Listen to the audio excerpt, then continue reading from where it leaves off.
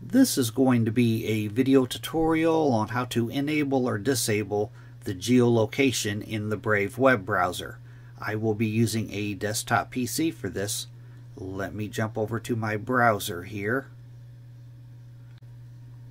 I have the Brave web browser opened up now. To enable or disable your location in the Brave web browser, it's very easy to do.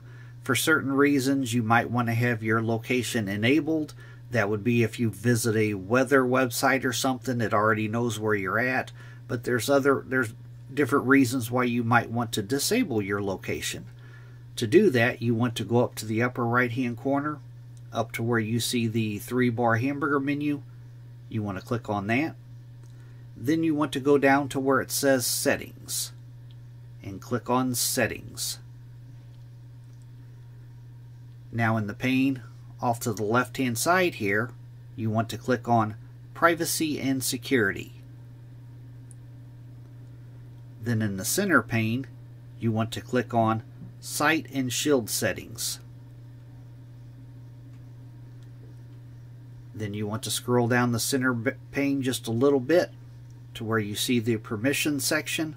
And the first thing here, location. I have mine currently set to don't allow sites to see your location.